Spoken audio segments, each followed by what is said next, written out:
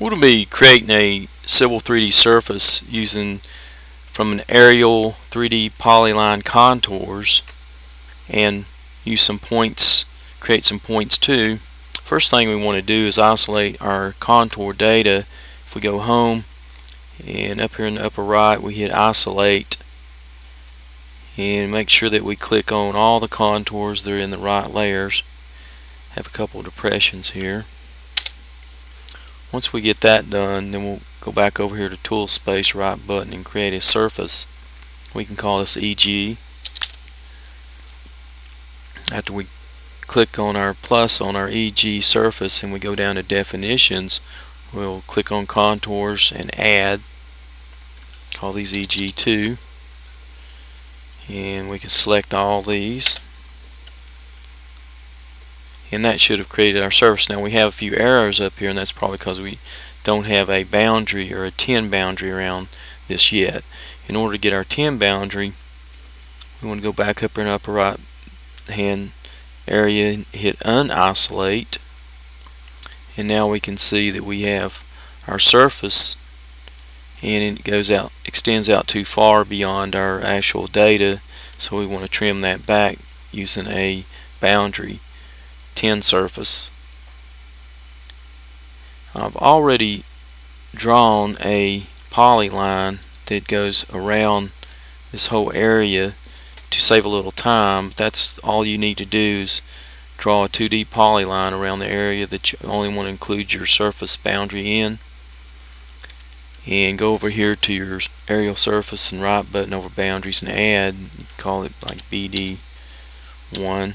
Make sure it's outer and non-destructive break line, and click on the line, and that should trim back your surface to where it doesn't extend out beyond the data that you have, so everything should be looking good.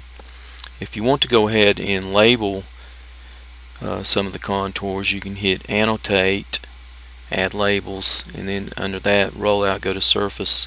I like to do single contour, and then you can just click on your majors, is what I always do, and label your contours and keep on labeling as you see fit.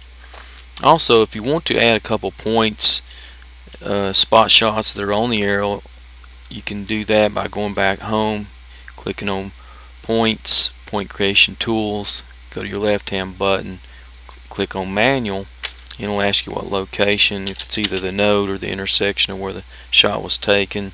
Description, we can call it spot. Elevation will be what it is. And we can do another one.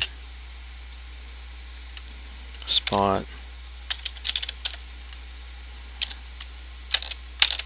Okay, once you get these done, if you want to create a group, go over to your point groups and hit new, and you can call these spot, because you only want to include the spot shots in this group.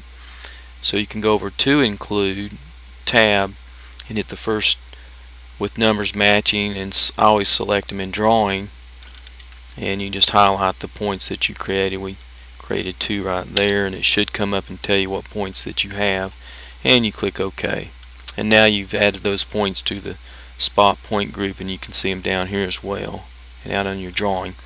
In order to add those in your 10, however, you need to go back to your surfaces, EG, and back to point groups, add, and select spots and hit OK. And now you have 3 different information criteria that's going to be defined in this. We did a boundary, we added contours, and we added a point group, and that will usually give you a good aerial 10 surface.